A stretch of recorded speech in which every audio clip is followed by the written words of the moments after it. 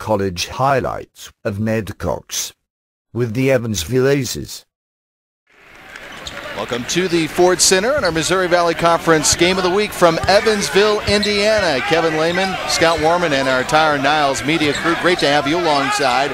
Right now, 6:55 in counting here in the first half, and the Aces lead the visiting Salukis 22-18.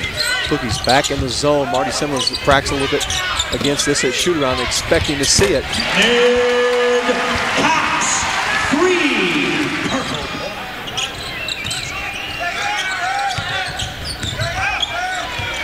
Desmar in the second half, as he set him out in the first half for a couple minutes, and see Cox line that one up right in front of us. That was true all the way when that left his fingers, Scott.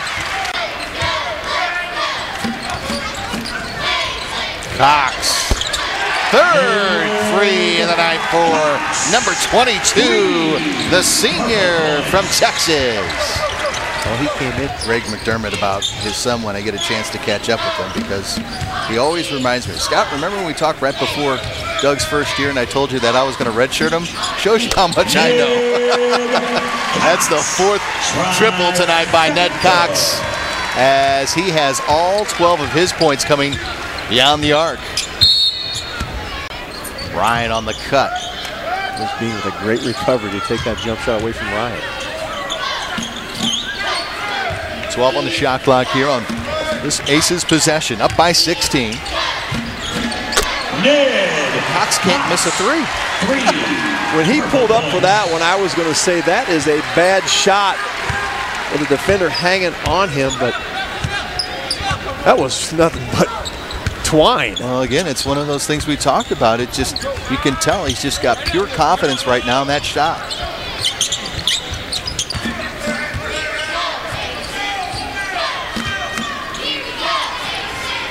Taylor with 15 on the shot clock. And obviously Evansville with the lead. Very patient on this possession.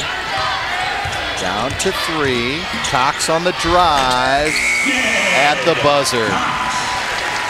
Ned Cox is just having a phenomenal game for the Purple Aces.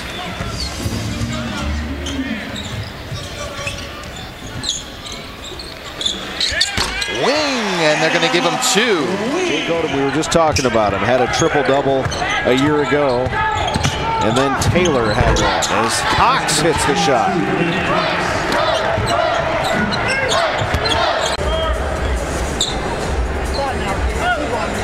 Evansville's teams always, Marty Simmons' teams, just tenacious defenders.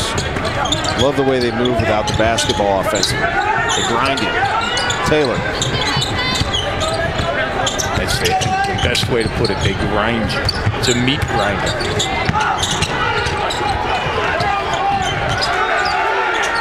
Long shot at the gun goes in for Cox. Sometimes it's better to be lucky than good. Evansville takes the lead. And that one missed. Icky couldn't get it to go in.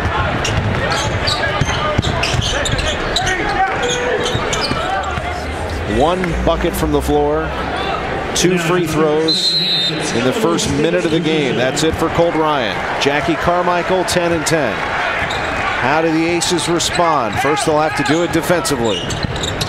Brown misses, and Moskowitz with the rebound. If you're Evansville, you've got to be a little bit more patient on the offensive end to try and get Colt Ryan some looks and get him off. And Evansville getting it going right away. Ned Cox passes one to Jones, who misses. Ball is tipped in the air, saved by Taylor. Cox goes left baseline with a shot. That won't go. Jones is there. And a foul is called inside. Ball 0, Casey Keene. That's his first foul. First team foul to have against the Redbirds. Frontier Communications in its first year as the presenting partner for the MVC Fan Hangout during Arch Madness. The MVC Fan Hangout, located at the Sheraton St. Louis City Center. The perfect gathering place before and after your game. For additional information, visit archmadness.com/fans. There's just nothing quite like Arch Madness.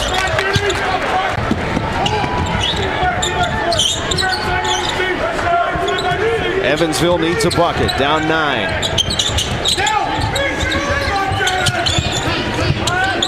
Ryan trying to get positioned. Cox lost the handle. That one is knocked away, but they're going to whistle a foul underneath. Fouls on 0, Keene. They get Keene. Number 2 on Keene. Ned Cox to the line. Foul trouble right now for Illinois State. Johnny Hill has 3. Keene now with 2. For Evansville, keep an eye on Moskowitz, who has 3. Tom, we talk so much about Colt Ryan, but he's not the only senior that has played a lot of minutes for the last 4 years. Ned Cox has lifted up his game in the Valley, has 25 assists and only 9 turnovers in conference play. They have Ned Cox running point. Colt Ryan's on the floor, along with Ballantyne and Moore for Evansville. Here's Ned Cox, open 3, knocks it down. Ned Cox, it's a 1-point game. Good recognition by Evansville. Go to the hot hand. Ned Cox. And his unselfish play that leads to the basket. 22 points for Jackie Carmichael. Ryan throws one. Cox gets it, puts it up. Won't go for him, but he's fouled. Under a minute to go. Desperation time for Evansville. When Illinois State was struggling, they were settling for jump shots. But tonight, it has been Tyler Brown dribble penetration that has opened things up. Jackie Carmichael with the finish. A lot of people paying attention to Jackie Carmichael. Perhaps Tim Hardaway is taking some notes. The former NBA star. We'll do a little scouting for the Miami Heat. He's here. Well, if he's scouting them tonight, he likes what he sees. He'll have a nice report card to send back to Miami.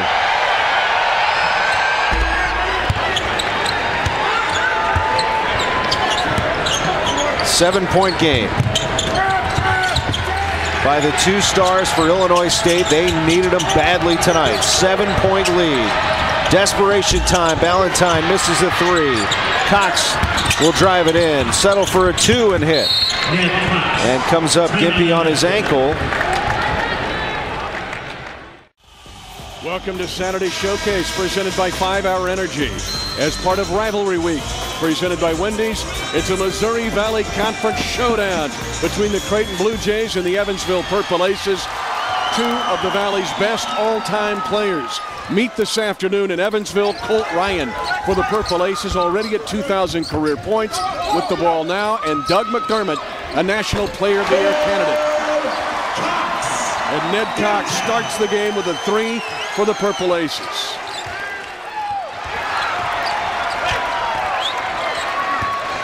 And Greg McDermott, look at all those guys he's got at the scores table. He needs a stoppage in play. Well, Chapman's been aggressive, but has come up empty the last 2 possessions. Cox nailed it. Back to an 11-point lead for Evansville. And Creighton calls timeout.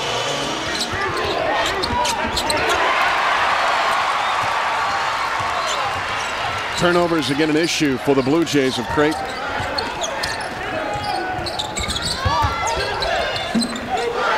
When Evansville will make you get down in the stance and play long defensive possessions against a lot of screens. Cox again. Ned Cox sizzling. Nevin Johnson missing. Biggest lead of the game for Evansville.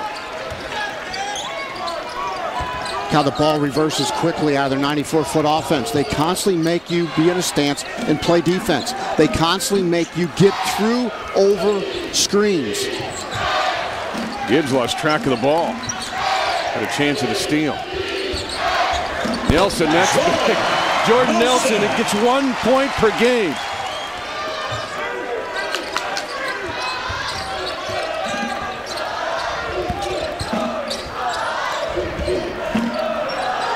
But this is where Creighton needs to make the stand. This is where they've got to defend. And a foul on Manigat, but the Blue Jays have fouls to give. That is just the second team foul on Creighton in the half. 3:57 to go in the half. Evansville holding all 4 aces.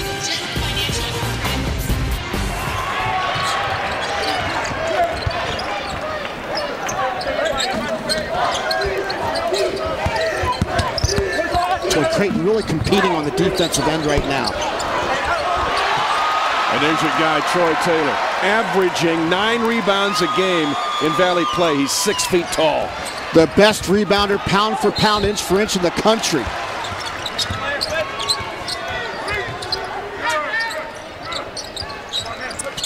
It'll be interesting to see now the adjustment. And there's one right there to get Ned Cox more in the flow. If they're denying Colt Ryan, somebody else has to be open. Ned Cox is your best option. You mentioned Colt Ryan with the catch and shoot ability coming off the screen. Ned Cox isn't bad. That's how they teach it here at Evansville. Marty Simmons, one of the best in the country at teaching how to read screens, come off of screens, ready to shoot. Chapman out of control.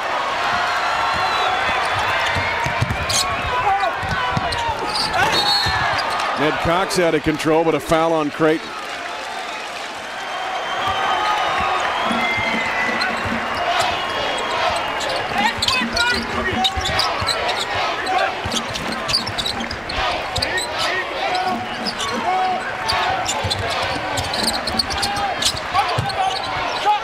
Taylor hit that shot twice today.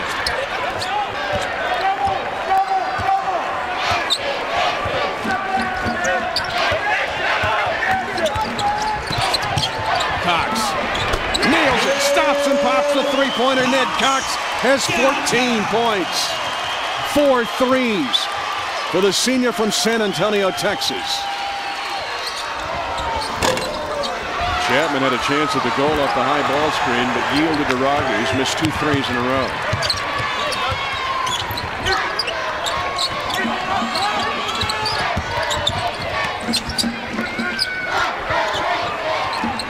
Stigman matched up with Colt Ryan. Well, for Evansville to win, Colt Ryan has to score. Off of Rogers. The kid at Yale off that team. A baseball pitcher here at Evansville. Played basketball on that Ames High team. And Boo Boo Paulo, also a guard at Iowa State. But now he's not only made history in high school, he's making history in the Missouri Valley Conference. Cox just wheels around. Grant Gibbs. Well, and here's where Evansville now needs to make their stand. Miscavige is back in the game, so you've got to help defender inside that can help out with McDermott in the paint. Wing muscling up on Doug McDermott.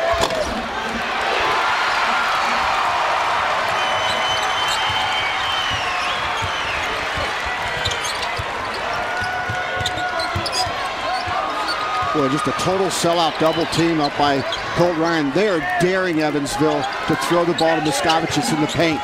Boy, is he smart.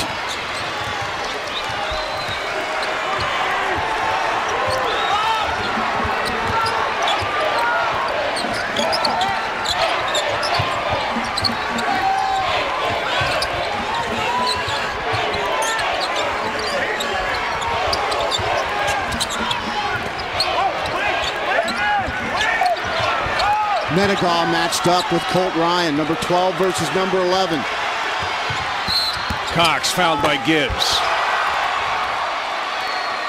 It's going to be 2 shots for Ned Cox. Mississippi State and LSU coming up next is Valley alum Rick Ray, former assistant at Indiana State. In fact, one of his assistants is Chris Hollander, who was on this staff with Marty Simmons and also played here.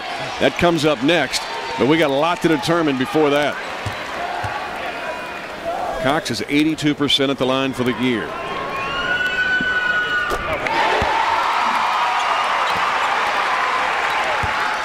In fact, Evansville in Valley games alone leads the conference in shooting free throws.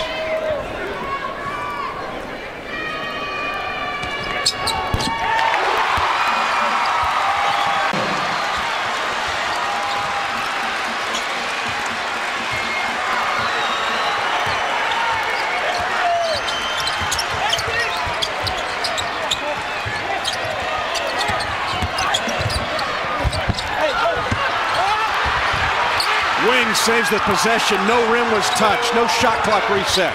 Well, Miscavicic changes the game. He's a big guy to get his hands on the basketball. A three would get Evansville the lead. This would be it. Valentine, air ball. On January the 16th.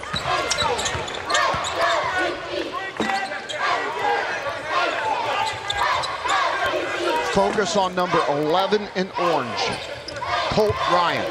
Watch him move without the basketball. Watch him use screens. Ned Cox can score too. One of those seniors that I mentioned. Drake in a hurry.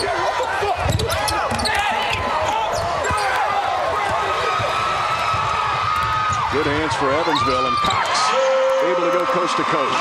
That's what I like best about the Ned Cox 94-foot game. He attacks the basket. Wow, this would be news if he hits this. Clark is 4 of 8, but his last make from 3 was November 25th. Guess who got the rebounder? The best rebounder pound for pound and inch for inch in America, and then gets an assist to Ned Cox. Well, 16 seconds on the shot clock. Here's where you got to recognize your best player, especially when you're down 8. You've got to get Colt Ryan, number 11, a touch. You mentioned the offensive efficiency of Simons. It's even more impressive when he's been guarding Colt Ryan most of the night. Cox, speaking of recognition, they lost him. You find your second best scorer. Marty Simmons basketball, out of bounds play for the score. Well executed.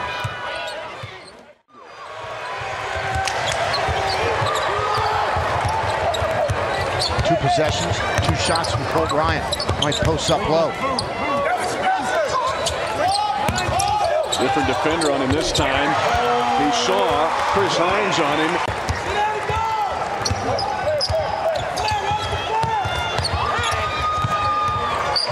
Ten takeaways for the Purple Aces. Led to 10 points. Kept him in the game. Cox, the angle. Got a nice little mid-range game. Doesn't always settle for the 3 steps inside. Gets within his range.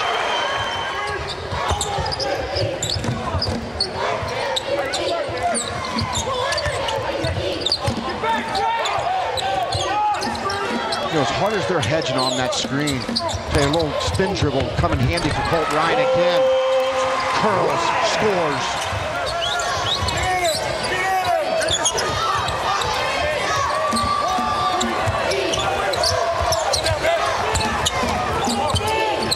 Evansville, Cox, nails it at 3, ties it. Defenders right now so focused on Colt Ryan, it's giving guys like Ned Cox wide open looks. 3, nailed by Gary Ricks Jr. Remember that volume of 3-point shooters that Mark Phelps has in his hip pocket. Man, that can be effective coming down the stretch.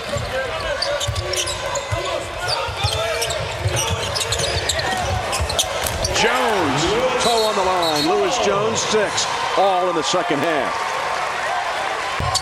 Contacting throughout the year. There was a time they went through a down spell, and his former players stay involved. When you get that in a program, what does that do for you, for your present and your future? Hopefully it elevates the last 2:03 of this game, and you rise up and figure out a way to stay undefeated at home in the Missouri Valley. Miscavicic.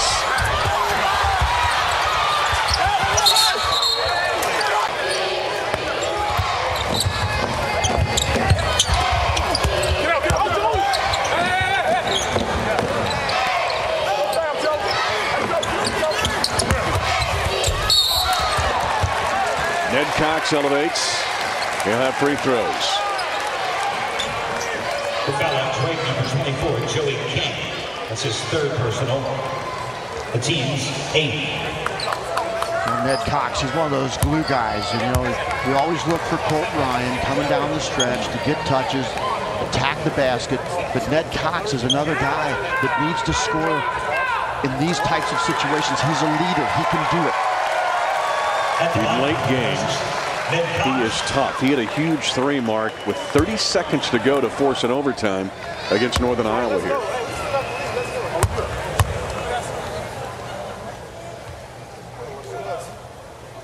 He is 81% for the year at the line. That's his first foul shot of the night for his 17th point. He was actually better last year. He's 88% his junior year. It's a great group of seniors for Marty Simmons. It'll be a weepy senior night here coming up in a couple weeks. Marty Simmons just talked to Troy Taylor and to Colt Ryan. Well, they got a good look for Ryan on the last possession.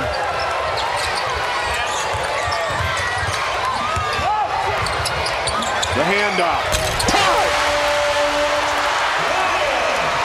23 for Ryan, tied at 66.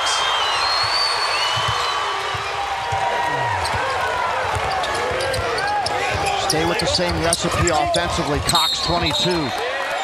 Colt Ryan number 11.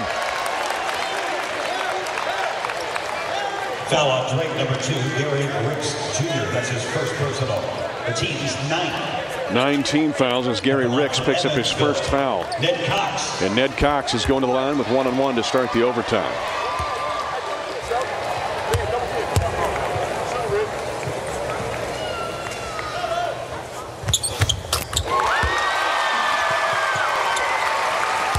Ned Cox, not only a fine basketball player, but also a triple major in finance, management, and marketing. In Evansville, of course, an outstanding academic reputation. One of the smallest enrollments for a Division I school. Just a little over 2,000. Ned Cox, a new season high, Mark. He's got 20.